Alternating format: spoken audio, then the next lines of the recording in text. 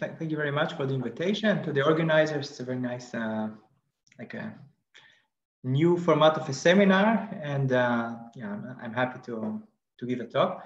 So I'll talk about point counting for foliations. So the plan of my talk is I'll start by talking about like a tame topology, tame geometry, and point counting. So kind of a subject that started with the theorem of Pila-Wilkie. And I'll try to show how this kind of interplay between tame topology and the Diophantine geometry has affected some kind of classical problems in arithmetic geometry, and then what are some limitations of this approach. And then I'll kind of introduce foliations as a kind of way to maybe try to overcome some of these limitations. Okay, so that's the plan. So let me start by talking a little bit about tame topology. So Grothendieck in '84, he kind of had like a philosophical plan, as Grothendieck often does, of trying to formalize a type of topology that would be more suitable for the needs of geometry. So, I mean, in this document where he outlined this plan, he wrote that after some consideration, with hindsight, he feels that general topology was developed by analysts. And it's really kind of geared toward solving some needs of analysis. And it allows things like space filling curves and some kind of pathologies that you don't really want to deal with when you're dealing with topology or with geometry.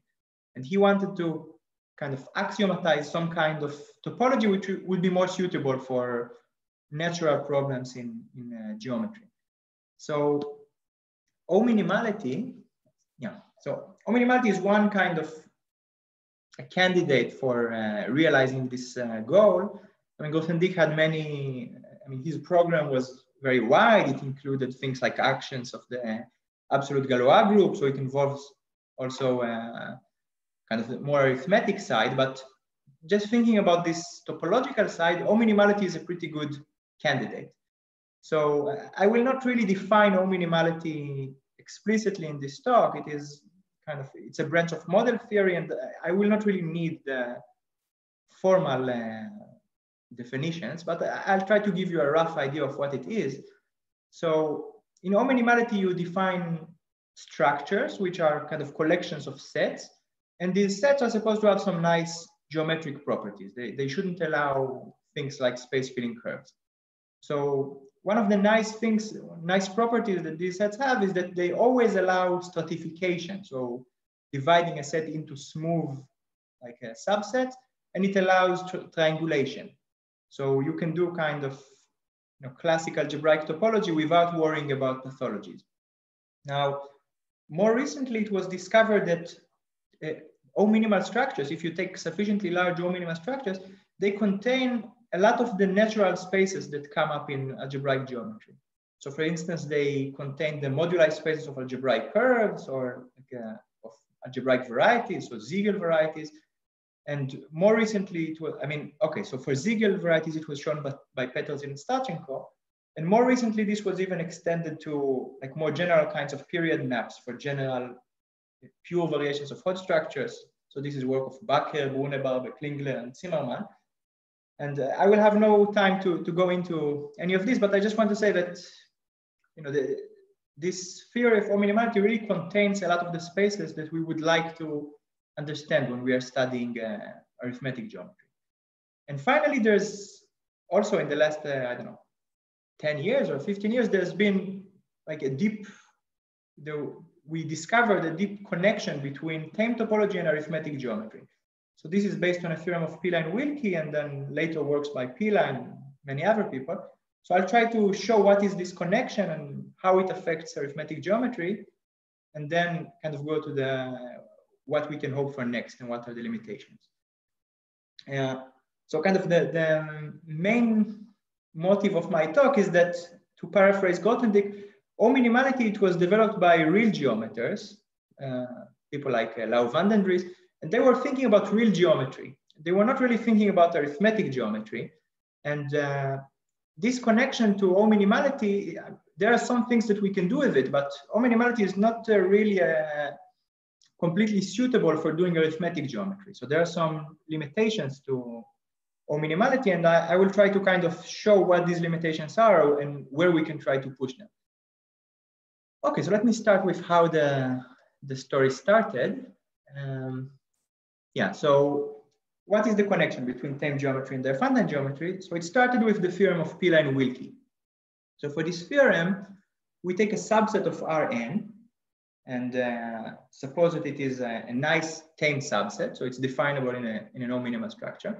And I denote by xgh the set of points that have degree g at most g over q, so Galois degree at most g, and the height at most h. Okay, so for the height here, you can take, for instance, the normalized Weil height. But if you're not familiar with this, you can just think about g is equal to 1, and then this height will be just the classical height, the minimum, the maximum of the numerator and denominators. And this is how the theorem is usually formulated first, for just g is equal to 1. And then the theorem states that if you have a definable set, then for any positive epsilon, the number of points of degree g and height h is smaller than some constant times h to the epsilon. Now I should make some qualifications here. I'm not counting all of the points in the set A. I'm counting only in the transcendental part. Okay, so that means, first of all, the algebraic part is the union of all the semi-algebraic connected curves in A. Transcendental part is everything else.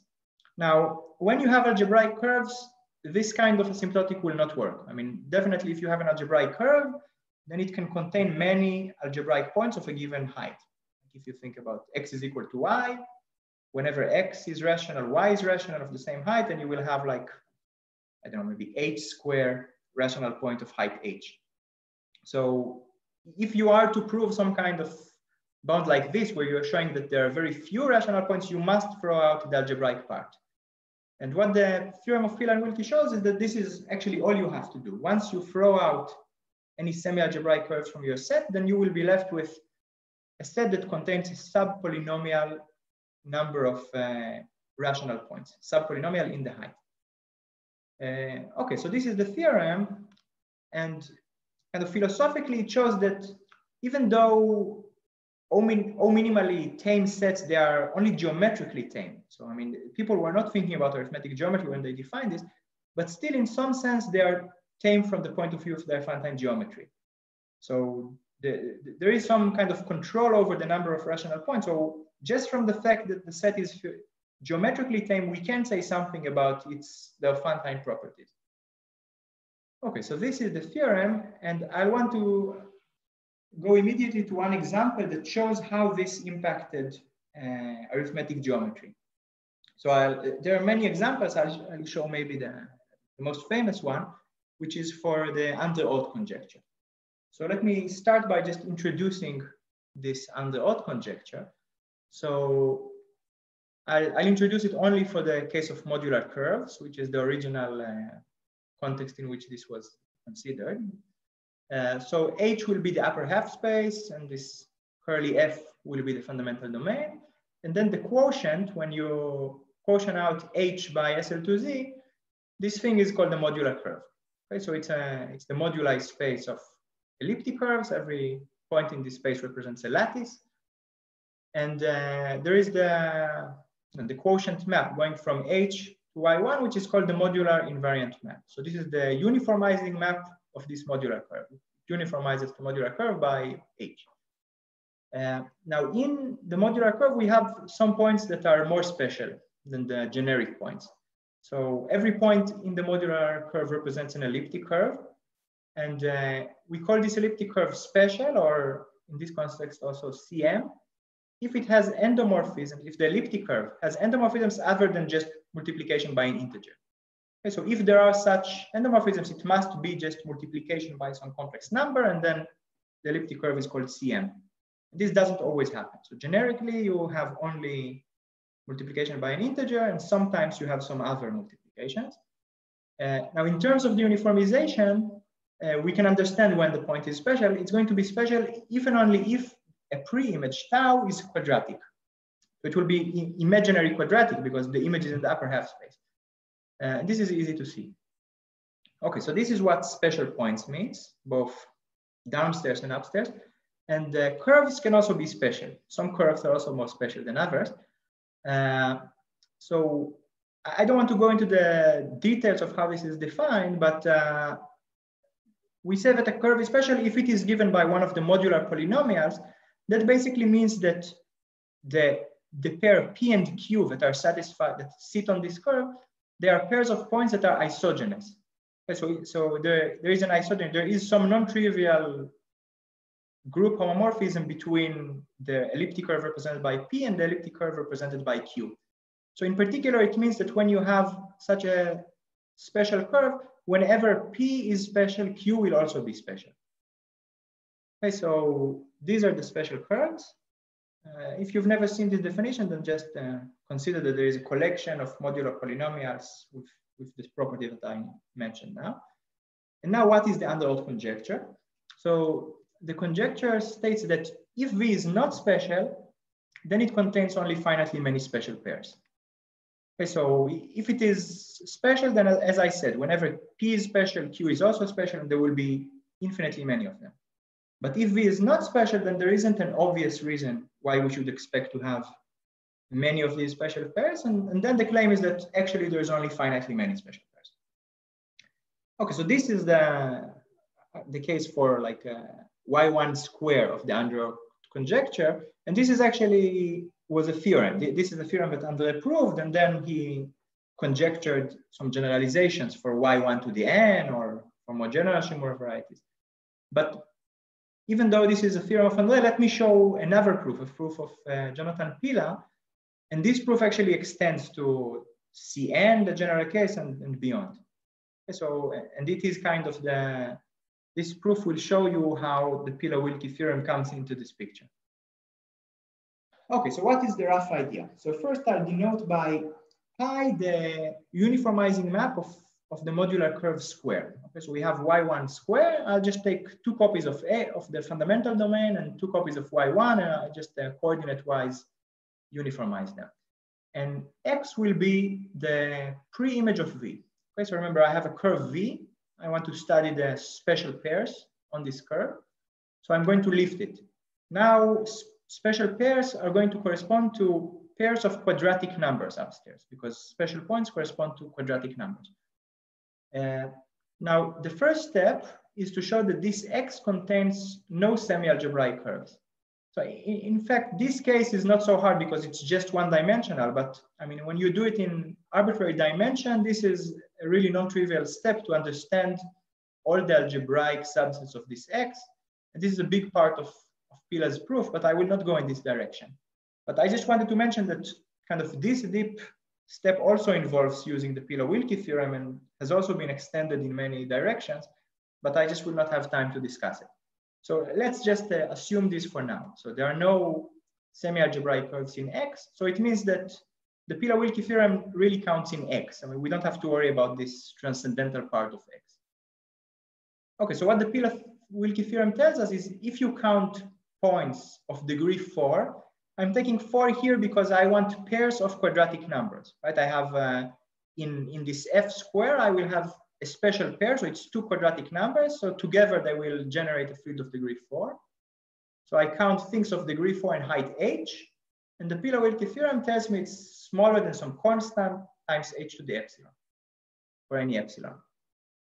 Okay, so that just says that there are not too many special pairs. It doesn't say that there are finitely many, like the conjecture said. So there has to be some extra ingredients here. So the extra ingredient is as follows. Suppose that you have a special pair, PQ, and write it as the image of some pair tau1, tau2. So we have PQ, which is the image of tau1, tau2 in V, and it is special. And denote by H the height of this pair. So, well, this height actually turns out to be the same as the discriminant of this endomorphism ring. I don't want to get into these details, but basically what you can get out of this comparison using class field theory is that the number of Galois conjugates of PQ behaves like some power of H. some positive power of h. Okay, so if you have such a point with a big height, it must have a lot of Galois conjugates. And moreover, each of these Galois conjugates are also going to be CM points of the same height. Okay, because this definition of being special, it's Galois invariant. It just says that you have some endomorphism. So if you apply a Galois conjugation, it will still have endomorphism. So we see that there are many conjugates and they each correspond to a point in this set, x for h. And then we just have too many. We have h to the c, but we are supposed to have at most h to the epsilon. So if epsilon is less than c, this will be a contradiction as soon as h is large enough. Okay, so from this we deduce that actually h should be smaller than some constant. And okay, that means that we have a, if you have a bounded height, then you have in particular finitely many such points. Okay, so that's how the proof works for this case. And I want to say something about, okay, I will not mention all the similar applications of this approach, but this approach works for many different kinds of problems, some of which I will mention in my talk. And the main thing that you need in order to make it work is you need to get these lower bounds on the Galois orbits. It's like, for instance, here I use this important fact that the special point has h to the some positive power Galois conjugate. So this is a Galois lower bound. It lower bounds the size of the Galois orbit in terms of some height. And this is what you need in general. So I just want to mention a couple of examples of such Galois orbit lower bounds. So the first is a result of Sino David, and also there are other proofs by David Masser, which says that if you have an abelian variety, let's say defined over some number field, and a point which is an n torsion point, I mean exactly n torsion, so n is the smallest power such that you get the identity, then the number of Galois conjugates of P grows like some constant times a positive power of this n, of the order of torsion. So again, this is a Galois orbit lower bound. It tells us that if we have a high order torsion, then it means there are many Galois conjugates. So there are some applications in this Pila-Wilkie spirit of this lower bound. Another type of lower bound generalizes what the one that I showed in the previous slide. So if you have P in the moduli space of principally polarized abelian varieties, so you have a principally polarized abelian variety, and suppose it has Cm. So this kind of generalizes the Cm elliptic curves that I was talking about before. Then Zimmermann proved that the number of Galois conjugates will again be bounded by some constant, bounded from below by some constant times the power of the discriminant of this ring of endomorphisms of the Cm abelian variety. So this is the kind of thing that you need if you hope to use this strategy that Pila used in the case of Andre-Oort for Cn. So Zimmermann, he proved this result as a consequence, he proved the Andre-Oort conjecture for Ag. Okay, so this was kind of the main thing that you had to do, the main missing ingredient at that point. Okay, so the point that I want to make is that when you prove these kinds of Galois orbit lower bounds, they're usually, I mean, in both of these cases, they rely on what are called transcendence methods. So, and these methods are quite similar to the proof of the Pila-Wilkie theorem, but they usually work in a much more rigid context. So, for instance, for this first, for equation 3 here, you would be using transcendence methods and you would be applying them to abelian functions. Okay, so you have the graph of an abelian function. It's a very nice function. It satisfies functional equations and so on. And then you use transcendence methods. And transcendence methods and Pila-Wilkie, what they have in common is that they use auxiliary polynomials to kind of find algebraic points on transcendental sets. Okay, so this is a very old method that goes back to many Ziegel, Gelfond, many people in transcendence theory. And this is also the way that the Pila-Wilkie theorem is proved. So the difference is that when we are doing Pila-Wilkie, we have these general tame sets, definable sets in O minima structures. and we cannot say much about how they interact with auxiliary polynomials. So when you're trying to prove something like this equation 3 or equation 4, you are dealing with a much more specialized set, and you have much stronger estimates. So you can count how many times a given polynomial vanishes on a given set, or I mean, you can kind of get your hands on much more finer analysis of these sets than you can for general O minima structures. So that is why it seems that we cannot use like the general O minimal method to prove these kind of results. We have to first prove them, and then we can combine them with the Pila-Wilkie theorem to prove some new things.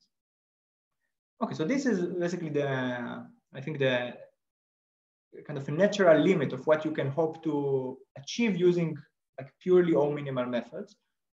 And now let me talk a little bit about some conjectures about trying to push these limits. So, well, first of all, this asymptotic, the h to the epsilon asymptotic in Pila-Wilkie, it is optimal in some precise sense that I don't want to formulate, but I mean, basically you cannot really improve upon this asymptotic. So there are examples involving lacunary series where really it contains like nearly h to the epsilon points, rational points of height h. However, there are conjectures. So the main conjecture is by Wilkie from this original paper where they proved the Pila-Wilkie theorem. So there are conjectures stating that if your set is definable in some kind of more rigid type of structure, then you should have much stronger estimates. So Wilkie conjectured it for the structure R sub x. That means that you start with just algebraic sets and you add exponentiation. So you take any set that you can define with logical formulas involving just arithmetic operations plus just the e to the x. And he conjectured that if you have such a thing, then actually you get a much stronger bound. So the number of points of degree g and height h should be polynomial in g and log h. So instead of h to the epsilon, we get log h. I should say that Wilkie conjectured this for g is equal to 1. And later maybe Pila conjectured for any constant g. And but by now we understand that probably it is natural to even want something which is polynomial in g. Okay, so I mean, I still think it's reasonable to attribute this to Alex Wilkie, but you want this thing to be polynomial in both g and log h.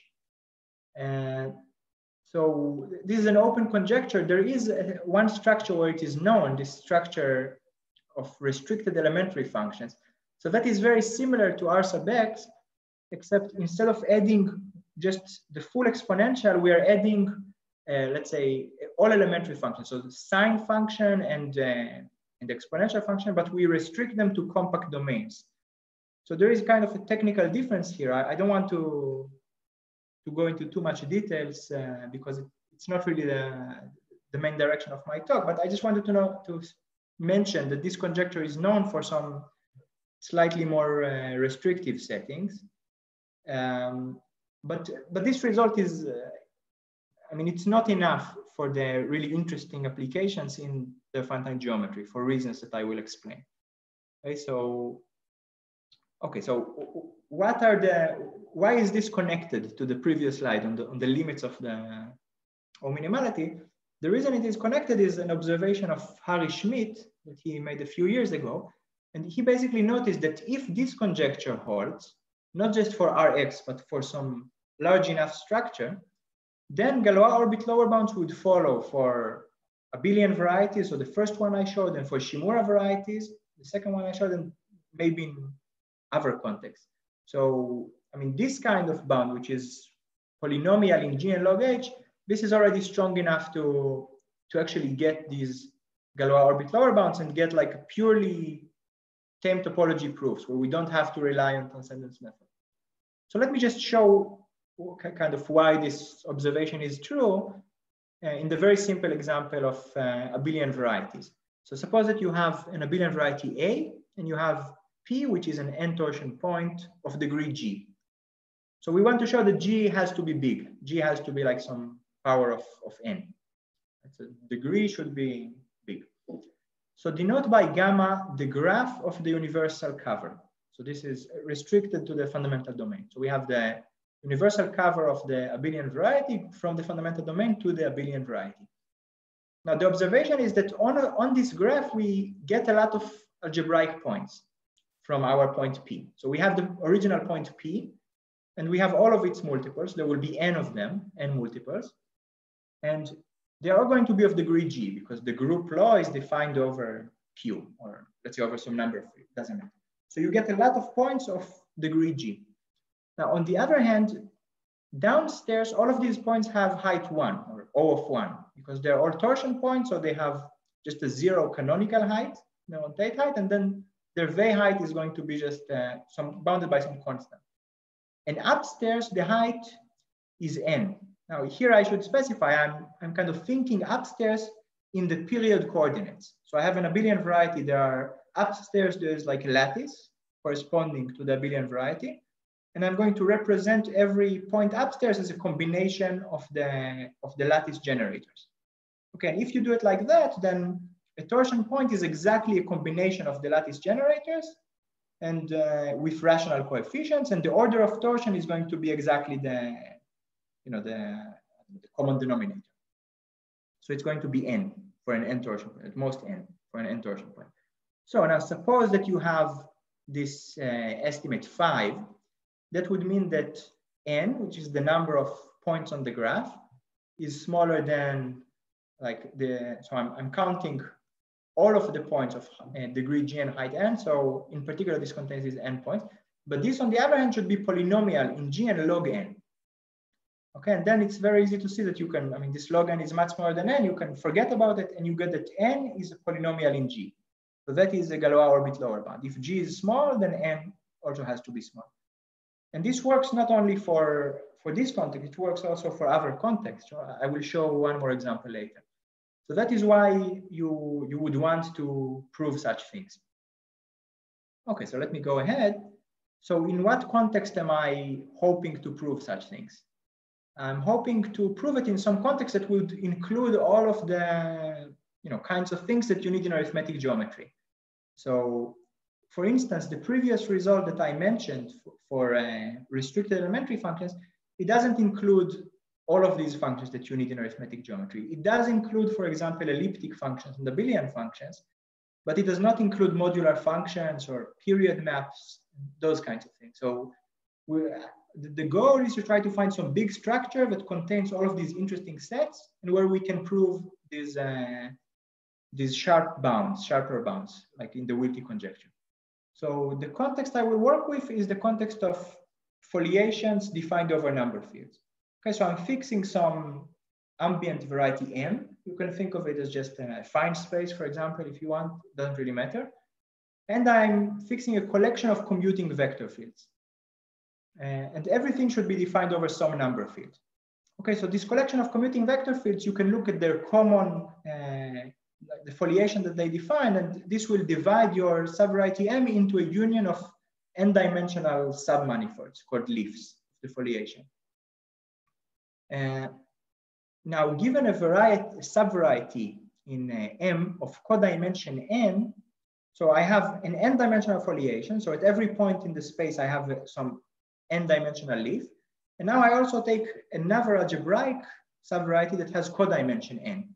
So generically, you expect that they intersect in isolated points. Whenever you have a point in V, there is also a leaf passing through this point, and the dimensions are complementary. So they're supposed to intersect just in an isolated point.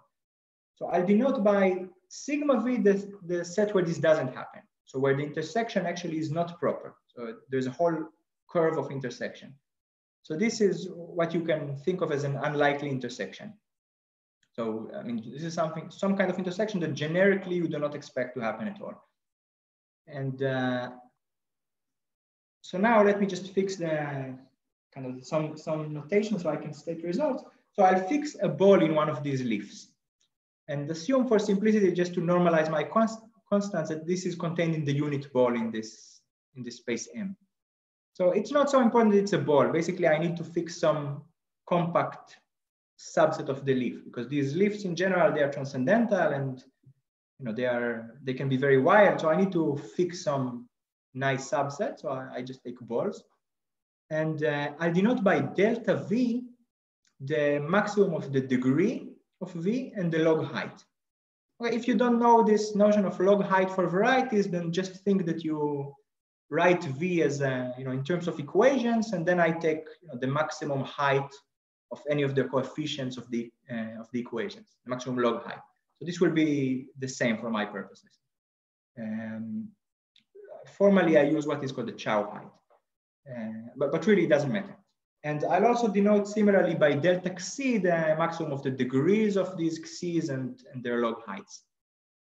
Now, what I would like to do ideally is to prove Wilkie's conjecture for structures generated by these kinds of sets. So you would take any foliation and any ball and kind of generate a structure using this kind of, so this B is actually a subset of the leaf. I'm basically thinking that I'm generating a structure by taking leaves of foliations, except that I restrict them to some compact domain.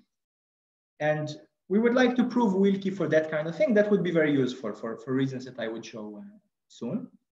And there are some kind of ideas for how to do this kind of thing using the Van Lina theory, but we have some technical limitations. So we cannot really prove Wilkie's conjecture for such structures at the moment, but let me show you what we can prove. So the first theorem is about counting intersections. So I'm interested in counting intersections between the leaf, or this compact piece of the leaf, and V. And what I'm saying is that this number is bounded by a polynomial in this delta of V, so that's degree and log height, delta of xi, and then I get this pesky extra term, the log distance to this unlikely intersection locus. So if you are in the unlikely intersection locus, then you can't expect to count, because that really means that if you are meeting this sigma V, that means that there is a whole curve of intersection between your leaf and V. So there's like infinitely many intersections, that there's no way that you can give a bound. So what we are saying is that if you are not really in this unlikely intersection locus, then the number of zeros grows like logarithmic distance to this bed set. And this is the kind of thing that you somehow expect to see in value distribution theory, in Van Lina theory, this kind of log of distance or log of growth often controls the number of zeros. So, I mean, I believe that this should be true even without the log distance term. That would be my conjecture, but we don't know how to prove it. However, I will say that when we apply this theorem, we often apply it to not some arbitrary foliations. We apply it to foliations that are actually flat structures of some principal G bundle. So that means that there is an action of some reductive group G, and this action basically it permutes the leaves. So all the leaves are actually the same up to an action of G. And for this reason, usually we have quite a good control over this log distance term. Okay, so because all the leaves are kind of algebraically related, if you understand what happens on one leaf, you can also understand what happens on all the nearby leaves, because they are just kind of algebraic images of the original leaves. And basically in every application that I have tried, you can get away with this. I mean, you can somehow work out this log distance term and bound it. But I mean, sometimes it's quite tricky. So it would be really much nicer if we could get the result without this term. Now, this is about zero counting, but once you can prove something like this is kind of like a Bezout theorem, then you can hope to also do point counting of rational points. And what I get in this case, so I'm stating not the most general version, but suppose, for example, that the intersection between, okay, so now I'm taking any V. This is not V of codimension n, I'm sorry. So now you take any V and intersect it with any L. So this will be, it doesn't have to be point. It can be a set of any dimension. If you want, you can even forget about V and just think that V is the trivial set, and then you're just looking at L. But suppose that this thing contains no semi-algebraic point for any leaf, and not just for a fixed leaf that I'm interested in, but suppose that there are no semi-algebraic curves for any of the leaves. Then I'm proving the Wilkie conjecture. So I'm saying that the number of points of degree G and height H is polynomial in G log H, and in fact, it's also polynomial in the degree and log height of V and the degree of log height of the foliation.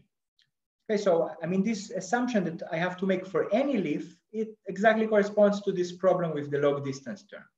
So, I mean, if some leaves do have semi-algebraic curves, then this will correspond somewhere in the proof to the fact that you get unlikely intersections.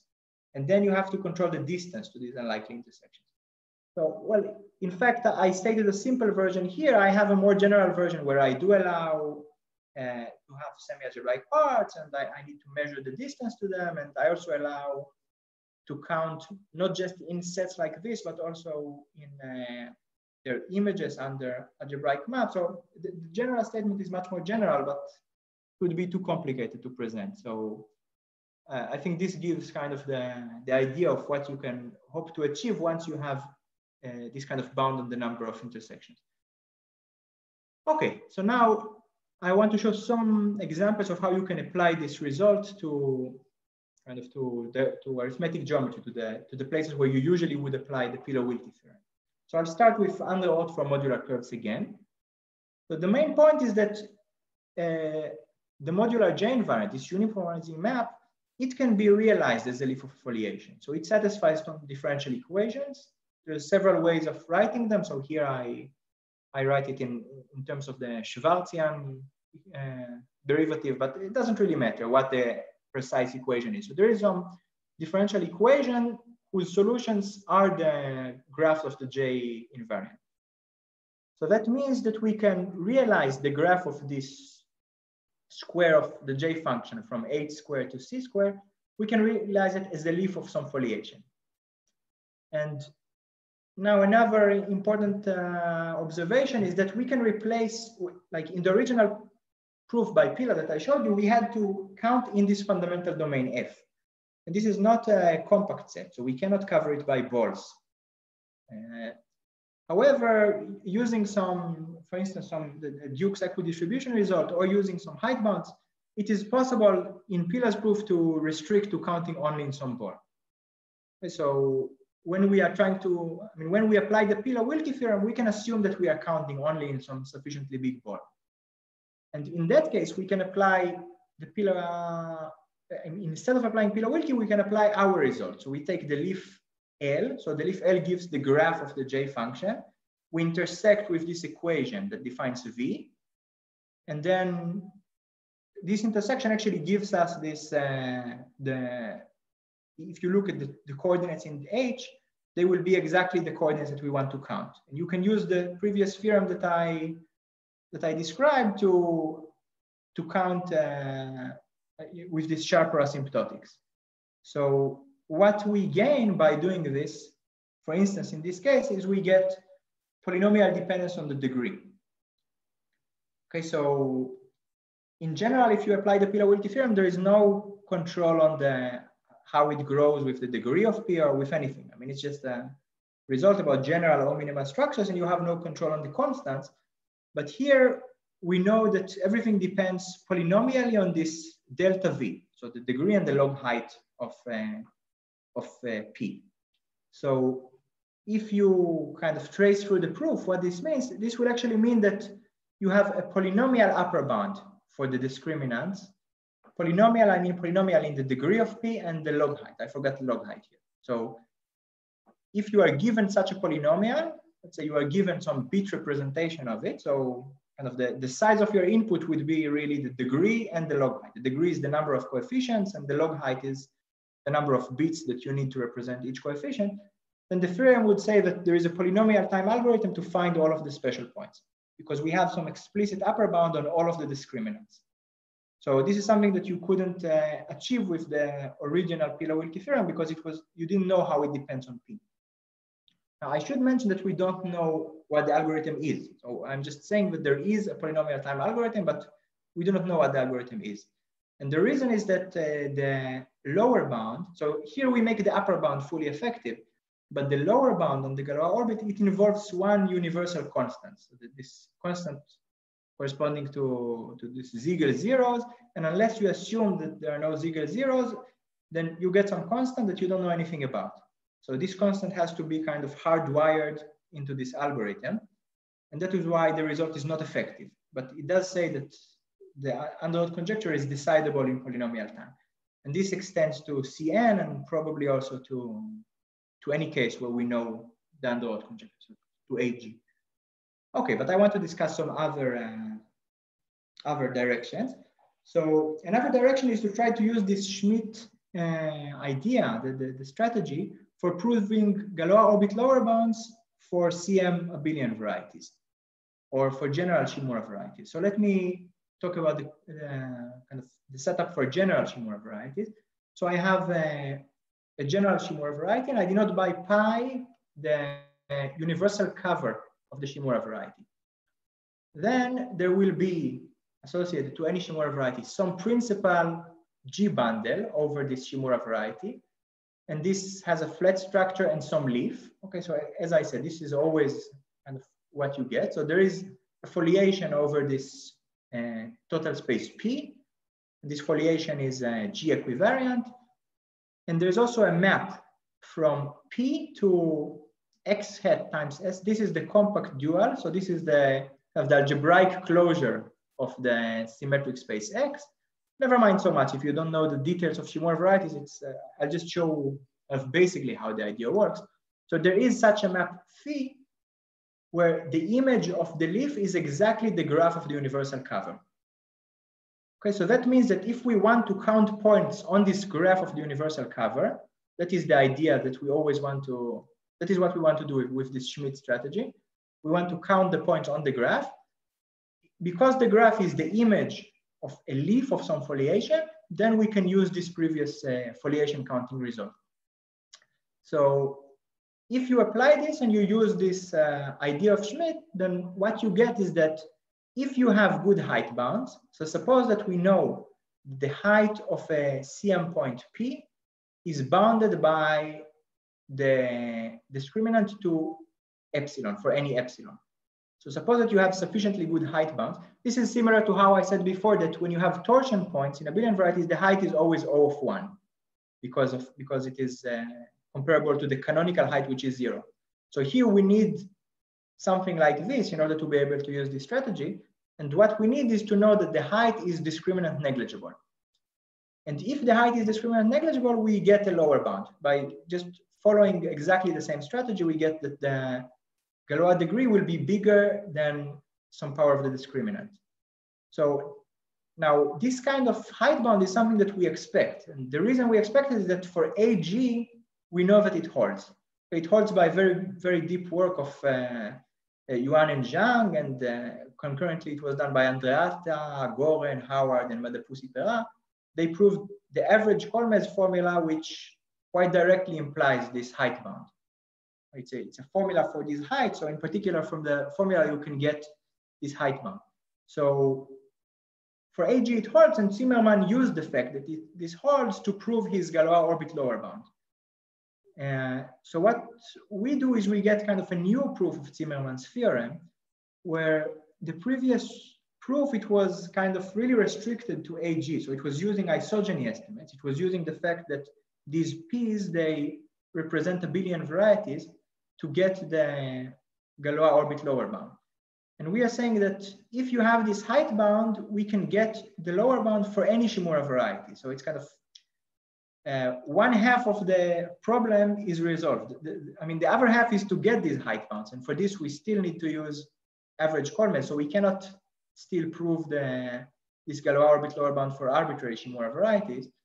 But we can prove that the height bound implies the Galois bound for any Shimura variety.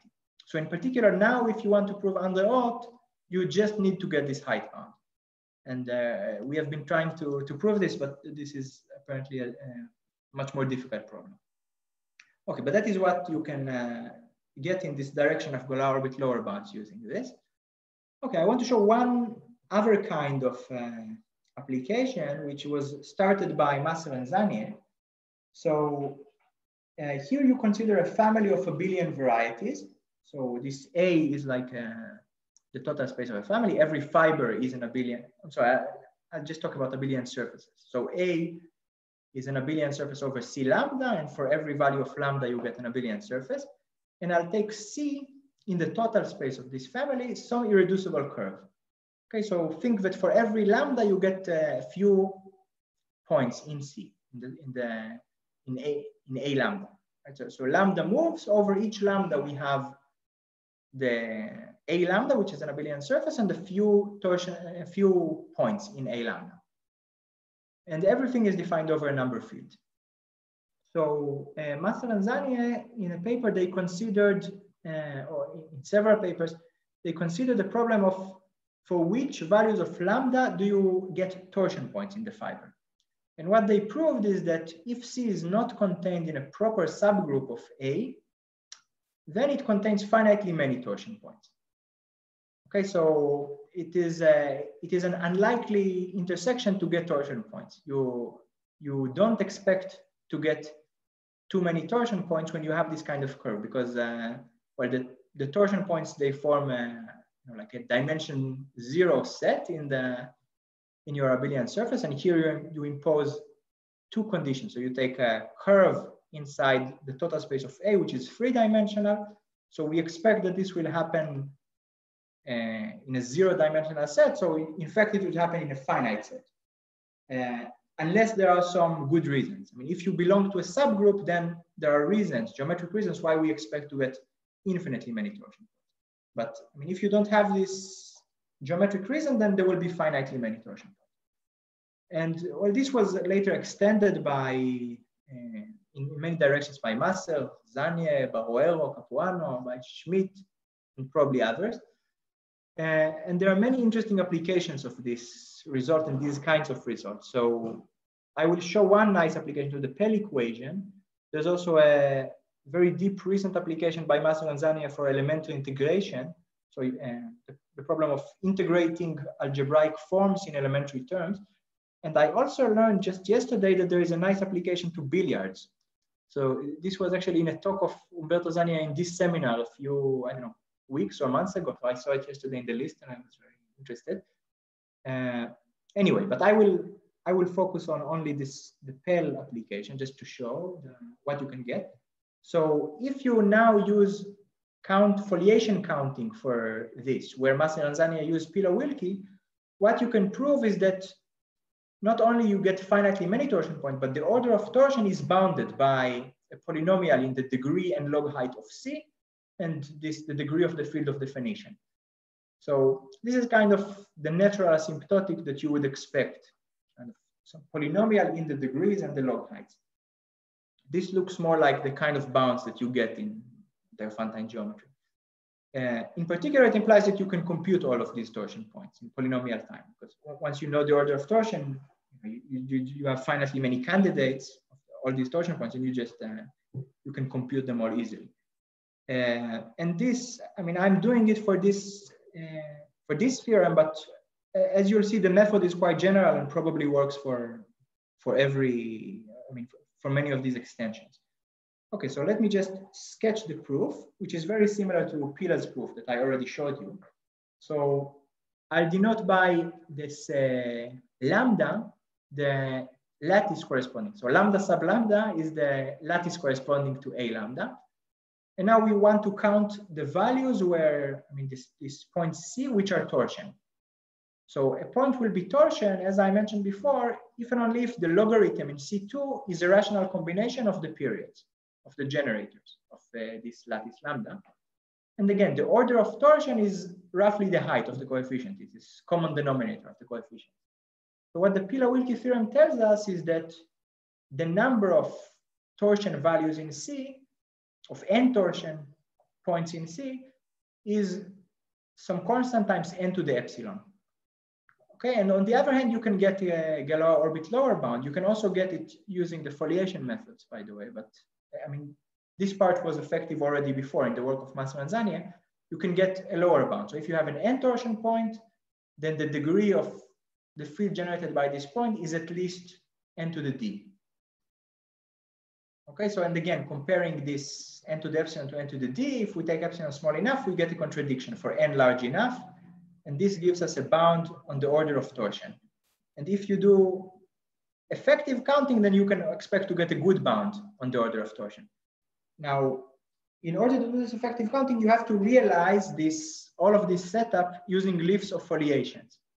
So the point is that the generators of this lambda, these are just periods of this family of abelian surfaces. So in this case, they are given by hyperelliptic integrals, and they are known to satisfy some kind of system, the Picard-Fuchs system of equations.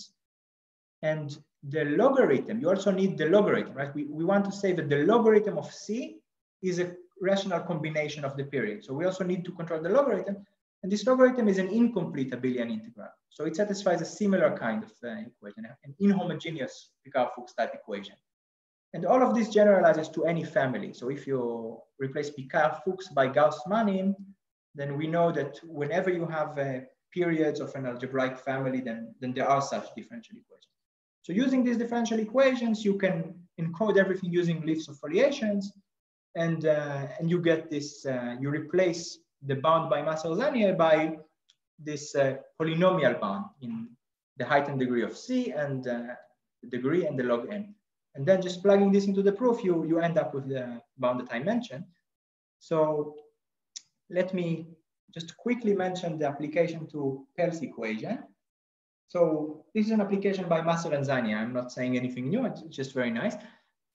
So they consider the Pell's equation for some fixed d, but now over polynomials. So you're looking at an equation like a squared minus d b squared equals 1, and you're trying to solve it for a and b. So d is fixed, and we are looking for solutions in a and b. Now in the integers, this is always solvable unless d is a square. If d is a square, then you can factorize this, and there is some obvious abstraction. But unless d is a square, then this is solvable. And you can ask, okay, can I also solve it in polynomials? And what Maser and Zannier showed is that actually in polynomials, there are some extra abstractions. So consider, for example, this d, which is given by this family. This is just an example. So actually you can extend it to any d, but let's stick with this one.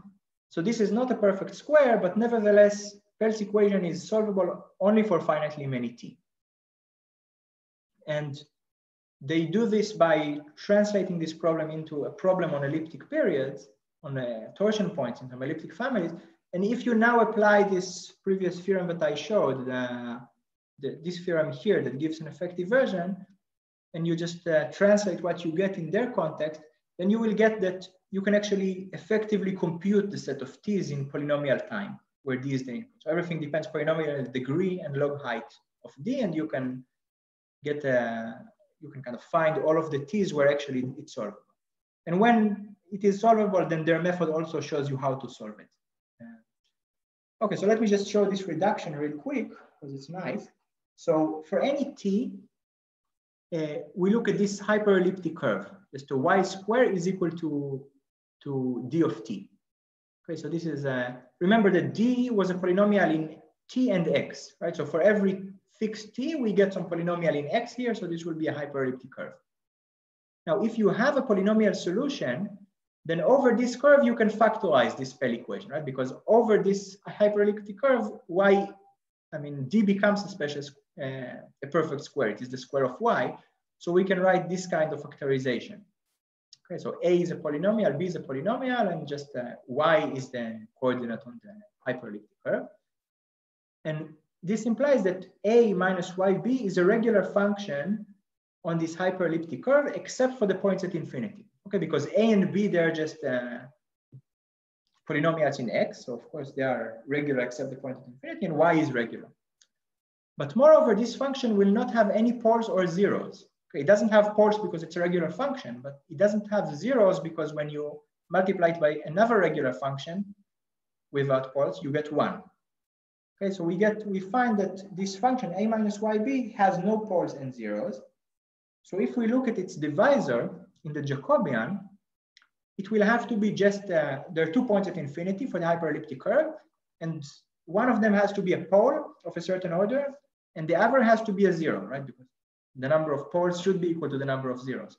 So we get that the divisor has to be actually m times one of the points minus m times the other point. Okay, and on the other hand, because this is a divisor, then in the Jacobian, it should be just 0. So it means exactly that this difference between the 2 points at infinity is a torsion point. Okay, because m times this difference is equal to 0 in the Jacobian. So we find that there is a torsion point, and this is like a section. So you can think for every t, you get some point, the difference between the 2 points at infinity. And we are asking for which values of t is this going to be a torsion point. And the answer by Mastrenzania is that this will happen only finitely many times. And this effective version also lets us find the values of t where this happens. Okay, now I see that I'm really out of time. Let me just quickly state the last result to wrap, if it's okay, Philip, I don't know, or I can stop here. It's kind of, so I just want to show what are the limits of this foliation counting method. So one of the things that I'm interested in is the effectivizing this proof of Andre-Oort, and it is really known effectively only in one case. So there's a theorem of Lars Kuhne that appeared in the Annals in 2012, and it was also simultaneously done by Bilu Masser and Zanye, published a year later. And the theorem says that if you have a curve in Cn, then you can effectively find all of the special points. Okay, and that is the only case where we know this. So I had before a polynomial-time algorithm, but it wasn't effective. I said that there is some constant that we cannot control. So basically the proofs of this fact, they use some things that are very specific to Cn. So they use the fact that all of the special points of the same discriminant are conjugate, and one of these conjugates is very close to the cusp. And then we know very strong transcendence estimates for elliptic logarithms. And kind of all of this goes into kind of effectivizing this proof. And basically none of this works when you go to Aver-Shimura varieties. So it's no longer true that they are all conjugate, so you cannot conjugate them all to a point near the cusp, and the transcendence measures we have are not nearly as strong. So it's much more difficult to do anything when you go beyond Cn. I'm sorry, so in Cn, there are some partial results for positive dimension. I wanted to mention this. There is a nice result by Bilu and Kuhne, and I also have some result. But again, it's only for Cn where you have this, where you can use these nice properties. So once you go to Aver-Shimura varieties, this completely fails. And we do have a new theorem with David Masser that is in preparation, where we show that if you take a curve, a non-compact curve in any Hilbert modular variety, then the same thing is true. So we extend this previous result from Cn to any Hilbert modular variety, but now we have to assume that the curve is non-compact.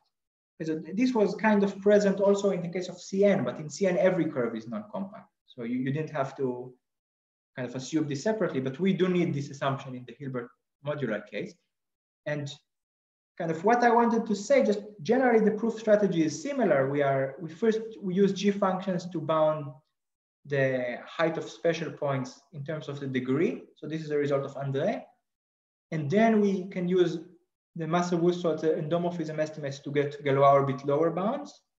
And then we use a competing Pila-Wilkie bound. Okay, so kind of the way that the proof works is similar, although it's much more sophisticated and uses these deep results of Andre on G functions. But the effectivity of this last step, it already falls outside the realm of everything that I discussed today.